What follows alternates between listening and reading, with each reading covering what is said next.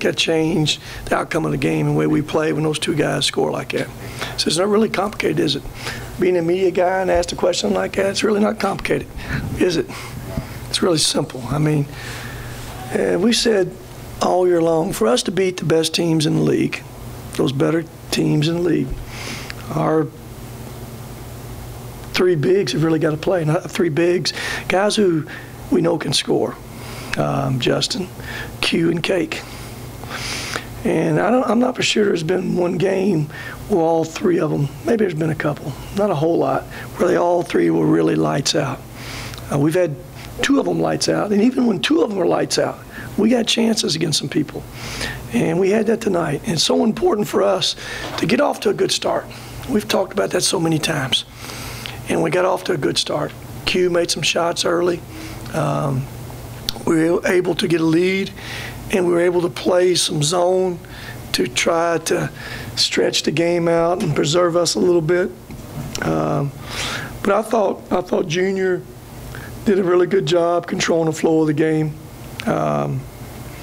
Probably league play, I don't know. You guys have his stat, Zach. Probably the season low turnovers in league play, 7. Is that a true answer, Zach? 14 assists, 7 turnovers. We out-rebound a team. I don't have what those stats were the last time we played them, but I remember this. They killed us in the paint. And today we beat them 40-18 in the paint. And those 40 in a lot of different ways. Driving in there some, and getting that ball to Justin there some. And like I said, we out-rebounded a big, strong, athletic team by 10. Our concerns were, could we keep them off the backboards playing zone? And I say 20 playing zone, and we did. They got 5 offensive rebounds. I know they only had 1 at halftime. You know, and I like this too. I don't like it happened, but I like the way we responded. We came out the first minute and a half, the second half, got hit in the mouth a little bit. If I think they cut it to 7, is that right? They scored 7 points in about a minute and a half. That's kind of the way y'all have seen this now lots of times. But I don't remember what play we had at that point, but we spurted back pretty quick to 11 and 12, and got that confidence back. I was going to say, when it got to 7, did you bring that up to the guys? Here it is, the run. Did I call timeout? Yeah. Did I? Be honest with you, I don't remember what I said, but it'd probably been a pretty good thing to say at that time, wouldn't it? If I didn't say it, I probably should have said it. But I don't think I would have had to remind them of that. It probably wasn't that. It's probably something different than that, because they feel it too. They feel the pressure of it. Again, I don't know exactly what we did, but we scored out of that timeout. If I remember, we got a 3-point play even, if I'm correct about that. But good team effort. Everybody played, added to. We had to makeshift a little bit. Anton had 4 fouls. Ben had 4 fouls. And we had to finish the game small, but I thought our guys, we had a lead, which made it easy for us to do that. How important is it for Junior to score like he did tonight? You know, it's important for Junior. When he can give us 10 points, efficient 10 points. You know, he's 3 for 6, 4 free throws, 4 assists, 1 turnover. Those are efficient stats. When he can be efficient like that, when y'all know what it does, that could be another guy that adds to, from a scoring standpoint. Takes a little load off making shots a little bit. Takes a little bit of load off of Justin in there. What was this game after? Listen, guys, you all know this. All games count as 1 win and 1 loss. That's where they all count. But there's always points in your schedule and points in your, who you're playing, when you're playing. When you know your back's against the wall, but you just got to plant your foot and take a stand and make a point. And here's one of those games. And know this, we kept things in perspective coming out of that game Thursday night now. It's easy Thursday night after getting beat like we did, and I've seen it, to throw a hammer and really make it tough. But we didn't. We got beat by a really good team Thursday night, okay? And I come back and said this, our kids played as hard as they could play for 16 minutes when it was 19-18. Again, it's a 40-minute game, and we couldn't finish it. But we kept things in perspective. That team, they're going to beat a lot of people. I looked up and saw last night it was 31-10 at Marshall, the first 10 minutes of the game. So it's 1 win, it's 1 loss. We got to put it behind us the best we can. That's easier said than done sometimes. You know, kids hurt. Kids don't miss shots on purpose. Kids don't get beat on purpose. We all know what we're trying to do and who we're trying to do it with and trying to battle through. But I'll promise you, we showed up today believing we could beat UAB. Most everybody else showed up hoping we could, and that's okay. Should have probably hoped after what we've been through. But we believed we could beat UAB. And again, you know, it's a small margin for error. Those things have to go right for us that we've talked about, and today they went right for us.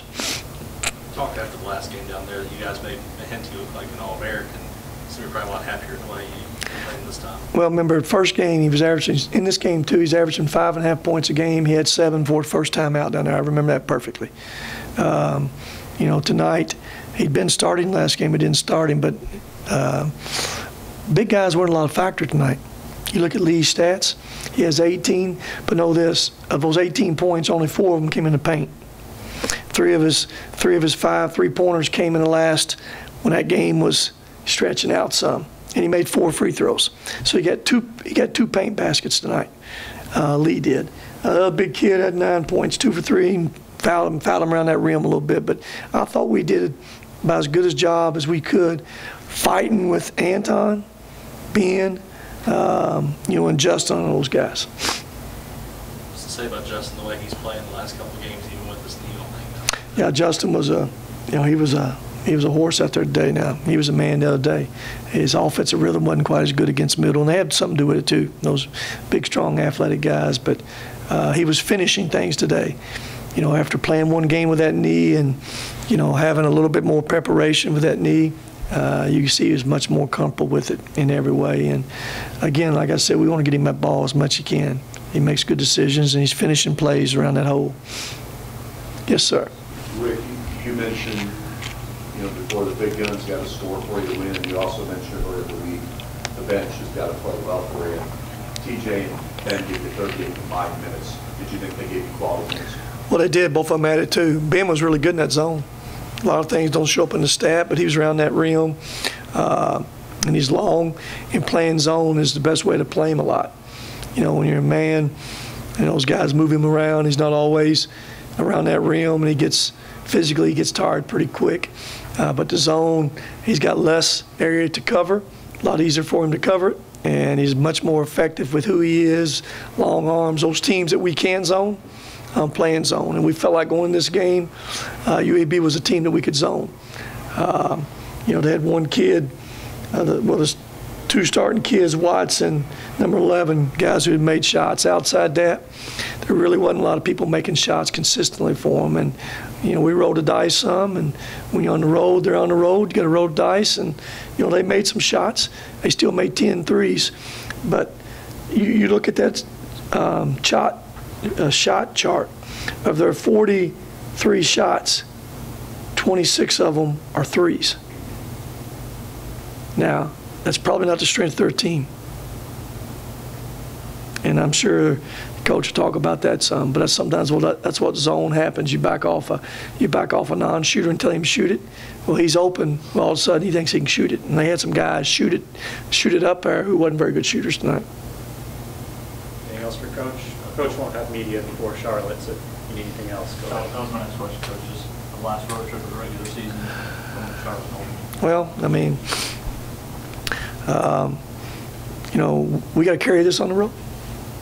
Carry this confidence on the road. And again, I'm going to keep things in perspective. You know, we got so far behind the first game against Marshall here. Fall back right there. Then you come in with the best team who's going to beat a lot of people. Like I said, I'm going to keep giving them respect. They're really good. And for our kids to bounce back after those 2 hard games, gain some confidence from beating a really good team tonight, we got to find ways now to take the only game and build from the game that matters the most. And that was winning the UAB game and taking the confidence from that and going on the road and playing. You know, when we play like that, and I'll keep saying it, we feel like we have an opportunity against anybody on a given day. And that's what we'll try to do on that next game at Charlotte. Is that